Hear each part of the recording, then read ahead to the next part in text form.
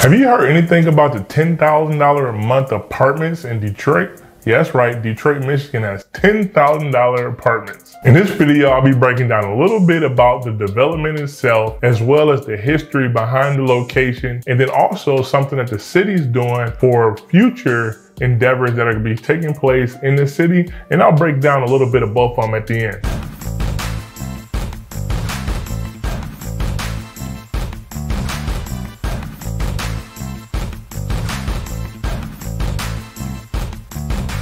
What's going on? For those of you who are new to the channel, my name is Ed Butler. I'm a full-time realtor, and I also make videos just like this one, giving you everything there is to know about Detroit and Metro Detroit. And if real estate is something you're looking to buy, sell, or invest with, feel free to reach out. All my information is down below, and I'd love to have your back in your home buying or selling journey.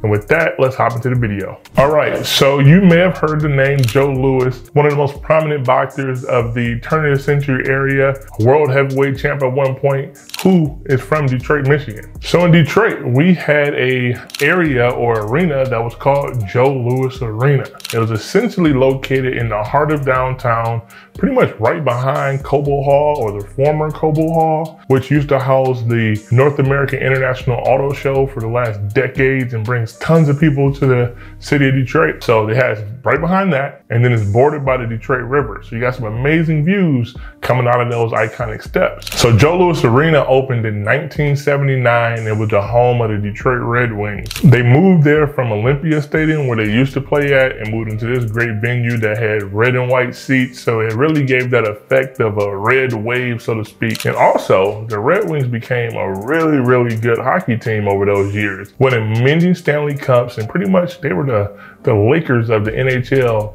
in the 90s. Joe Louis Arena actually had a 20,000 seat capacity, so they had tons of fans in there, and it felt like everybody was super tight knit. And if you've ever been to a hockey game, it's one of the greatest atmospheres you can even ever imagine. So fast forward all the years, everything was great up until it started to show some of its signs of age throughout the years. And you started to notice that it was outpaced and didn't have all the amenities other stadiums around the country had, right? So in 2017, the Detroit Red Wings moved from Joe Louis Arena into the new Little Caesars Arena, where they call home right now. And that just left Joe Louis Arena vacant for a few years. They had concerts and things like that there, but it just really wasn't worth the squeeze at that point. So in 2020, they decided to demolish the entire thing and make way for this new expansive apartment complex that I'm going to talk about. This is where the residences at Water Square enters. So during this phase back in 2020, they had grand plans of bringing this 25-story, 500-unit apartment complex to life. And lo and behold, it's almost complete right now. They just opened up pre-applications for leasing just August, and it's almost done. So it's slated to be open February 2024. So I mentioned that they have about 500 units in the building. Majority of them are made up of studio and one-bedroom apartments. The studios are going to start at about 500 square feet, and then they're going to start at $2,000 a month and go up. Then the one-bedrooms are going to go all the way up to 1,500 square feet, and they're going to range only up to $4,800 a month. Those turned a few heads, but none more than the 4 penthouse units that are on the 25th floor on each of the corners.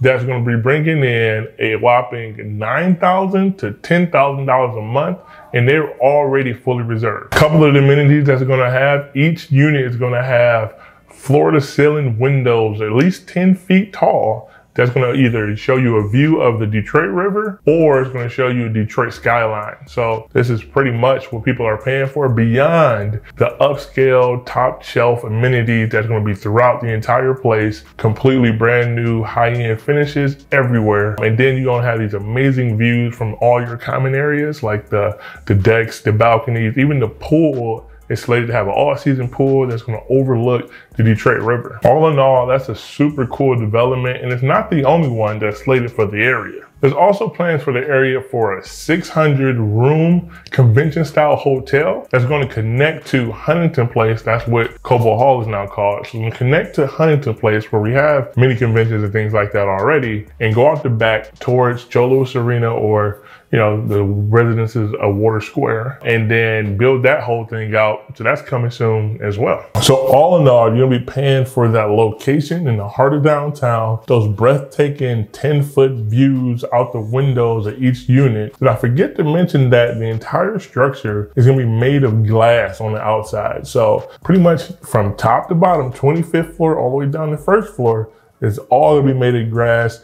Here's some renditions right here. And as you can see, this place is breathtaking. Now, moving along to something that's gonna be cool because it affects this area and other areas that are soon to be changing for the city of Detroit. The city of Detroit recently started planning a community benefits ordinance for these new projects that are gonna come to the Joe Louis Arena site, and then as well as the New Center area. So that new hotel is thought to be potentially earmarked for Marriott International, but we'll see who brings that one. So that project plus a project is slated to come from the Henry Ford Health System, as well as Tom Gores, who owns the Detroit Pistons, in partnership with Michigan State University. So they want to do a super big billion-dollar project in the New Center area that's going to bring a brand new hotel and then building out a huge infrastructure surrounding the hotel, something for basketball, something with, residential impact, commercial, and all this such. This plan is slated to be spent about $2.5 billion,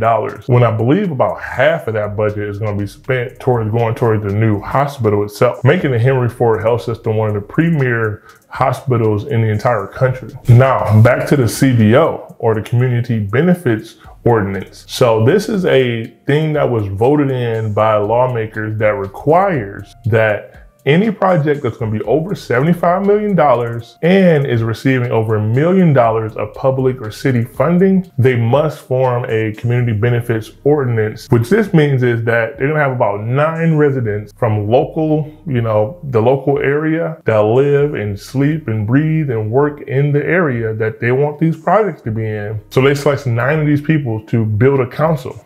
And they're going to be able to fight and negotiate for community benefits to be included. So how do these new projects benefit the city that we live and work in? It's always a great thing to include the people, because you want to make sure that people are not left out of these big new, buildings and developments while they're footing the bill for it or part of it. Some of these things include, small business jobs, making sure the environment is taken care of, and then also, small businesses or entrepreneurship that can benefit from these developments. That's the type of stuff that's negotiated by it. The most recent development that had CBO implications was the District Detroit that I talked about in this video over here. That project is about $1.5 billion. So this project is going to be much, much larger than that one. And that one's not even done yet. So, hey, this is not something that's brand new to the city, but it's something that once they start organizing it, some big things are about to happen. And this is just one of the couple developments that are coming